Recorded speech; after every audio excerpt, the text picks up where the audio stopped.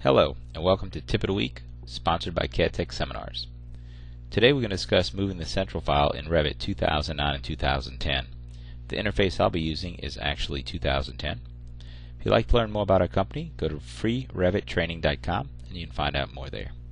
I'm going to switch on over to Revit. Now I'm currently running Revit Structures 2010, and we're going to discuss first of all the creation of a central file, where it's located, and the problems or situations you may run into if you try to move that file, and also how to fix it. So let's take a look here. When you first start up a Revit file, it does not have work sets enabled. When you click on this little button, it'll warn you, say work sets will be enabled, and then it fires up and actually creates them, and you get these separate work sets. What it does actually separates the information into different groups. So we'll hit OK on that.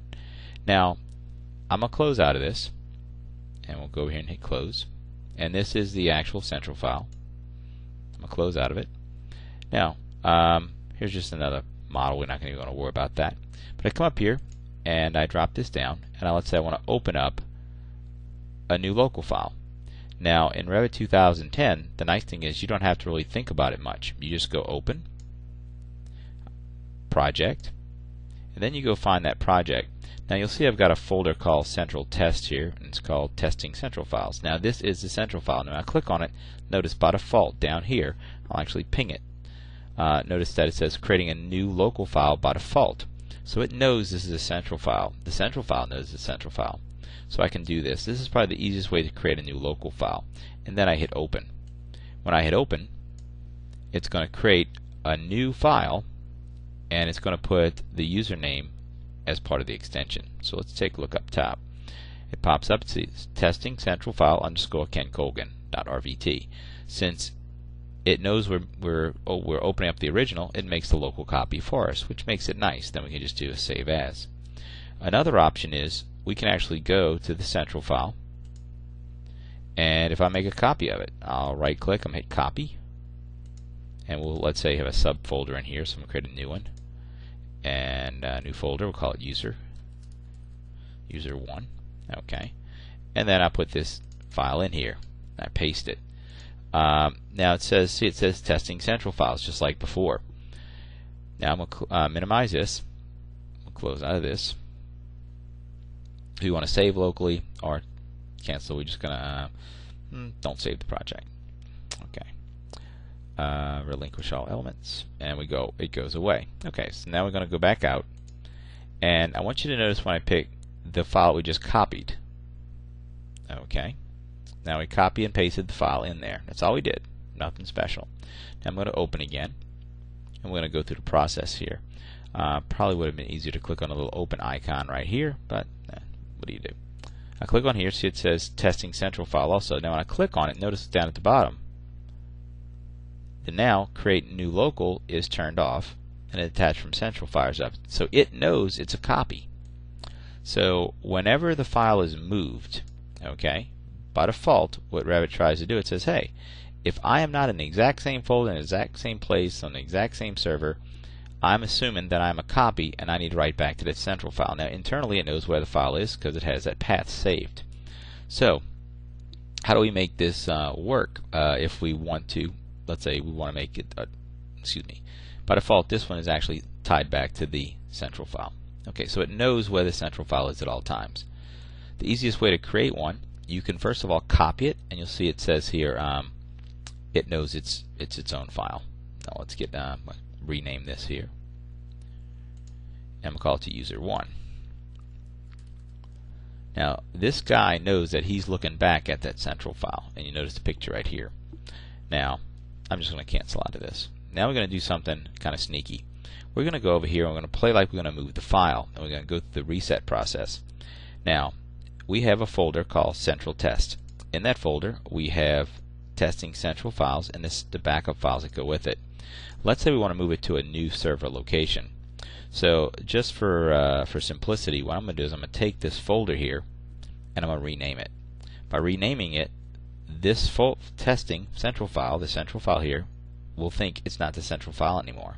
So we hit rename on it, and I'll come over here and I'll call it test 2. Now I just changed it in the Windows environment. Okay, that's what we did. Now we've got a file open, so let's go back and close that out. Okay. So, being that it won't let me rename the file, I'm going to close out of Revit. Save changes. Let's say no, and I'm not even sure how many we have out there.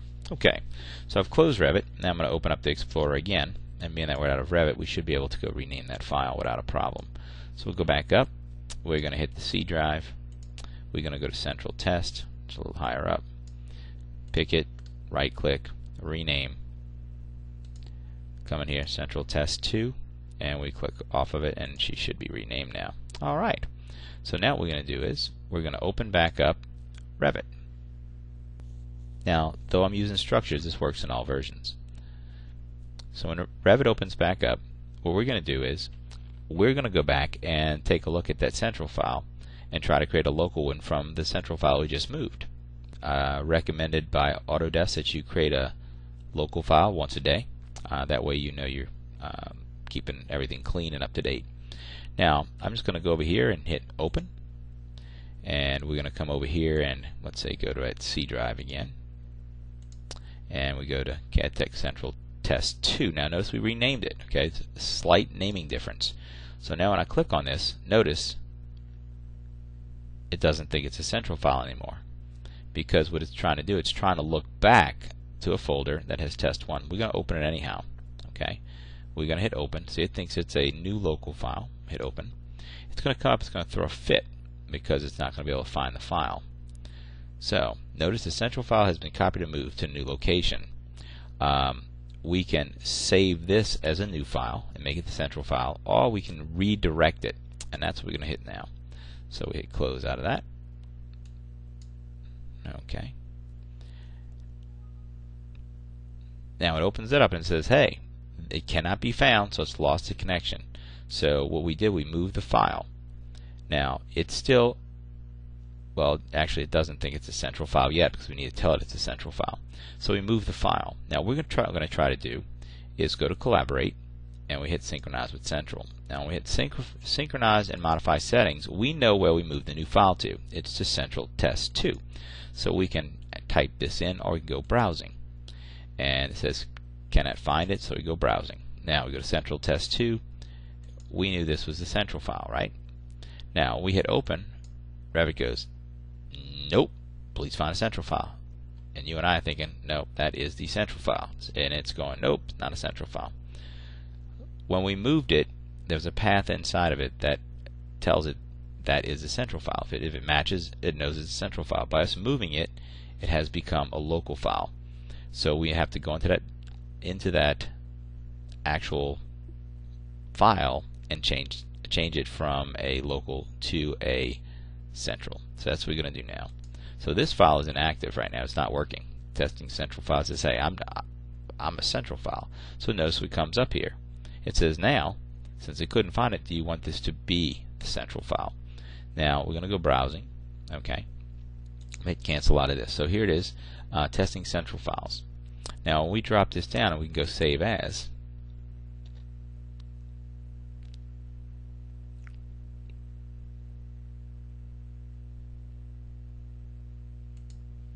And we go save it as a project. It's going to come up and it's going to ask us, okay, now at this point we can come down here and hit save, and I'm going to hit options, and we can say make this the central file now. When we hit OK, what it's going to do, it's going to check the pathing and make those adjustments. So now I hit save it, and notice it's Central Test 2. OK. I hit save. So now the central file in that location is going to know it's a central file now. So we'll close out of it. Now we had a user out there. It needs to be redirected also. So we're going to open, go to user 1, and here's our user 1. We again open it up. Now it's going to again throw a fit because it's looking for a central file that doesn't exist. Okay, it says central file does not exist. Not a problem. It's going to open it up. Again, it's warning us. Now what we're going to do is we're going to drop this down. Instead of just hitting synchronize, we're going to go synchronize and modify settings. Now it's going to come up. It's going to try to set up here. If we hit OK, it's going to throw a fit. Okay, it says doesn't exist. Not a problem. So what we do now is we're going to go back up top, synchronize and modify settings, go browsing, Browse. And now it knows this is a central file because we told it it was. We hit open. Okay. Hit OK. Hit OK. And now it's writing back to that central file. So central files keep the pathing internally to know it's a central file. The second you move it away, think of an if-then statement if you were programming. If the path doesn't equal the central file path and the name, then it says I am a new local file, and I will read and write to that central file. So internally, that's where it keeps the information. So if you keep that in mind when you're working with central files and local files, that's pretty much how it works. So I hope that cleared up some of the central file, local file aspects of it. And if you have any questions, check us out on the web, free, revittraining.com. Thank you.